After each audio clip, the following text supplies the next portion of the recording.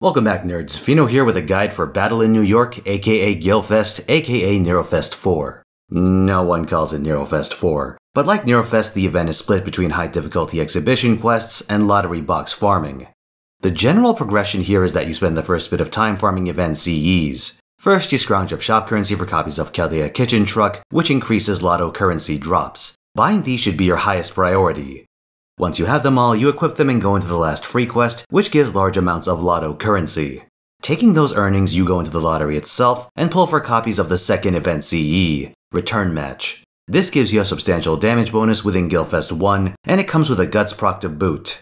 Most players will find this absolutely essential for doing the exhibition quests. Speaking of which, the exhibition quests are like challenge quests with yet another layer of difficulty. First of all, you can't revive. Not with command seals and not with quartz. Second of all, no duplicate servant IDs, though class variants are okay. What this means is that doubling up on your support caster is not an option. No double Scotty puts quick servants at a disadvantage. That said, these battles are tough enough that you can't just unga bunga through them, at least not until Lost Belt 4, but that's a subject for next year. I'll be covering specific EQs in separate videos for ease of searching, so we'll leave it at that.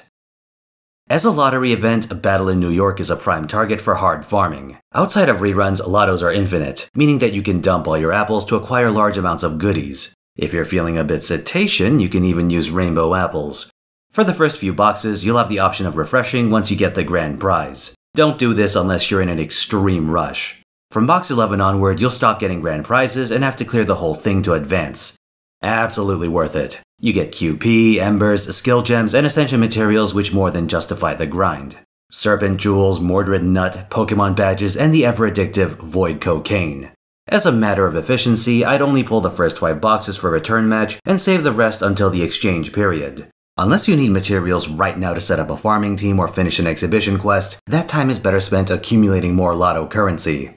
The lotto also gives gold bars which you can trade for special shop items, including command codes. I found 2 of these interesting, and the first of these is Linchpin of Heaven. This increases damage against enemies that are weak to Enema Elish, so in other words, the overwhelming majority of servants.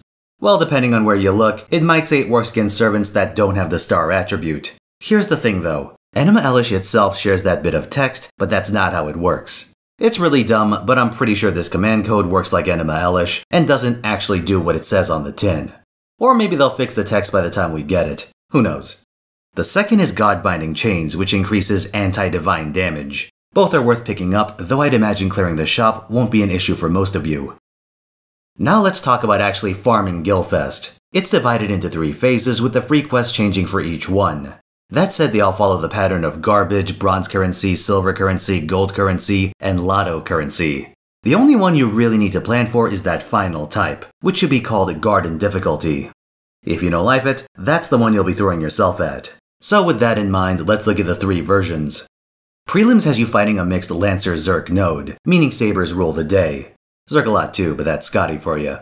Semifinals has some more spice, being an assassin fight pitting you against Danzo and Kotaro on the final wave. Given their ability to spam evades on each other, you really want to take them out on the first pass. That said, you do have a lot of fun and affordable choices, including Paracelsus, Sieg, and Nitocris. That third one you could have gotten from the previous 4-star ticket. Last up are the finals. This one has a nasty mix of sabers and assassins, culminating in a Musashi Oki duo.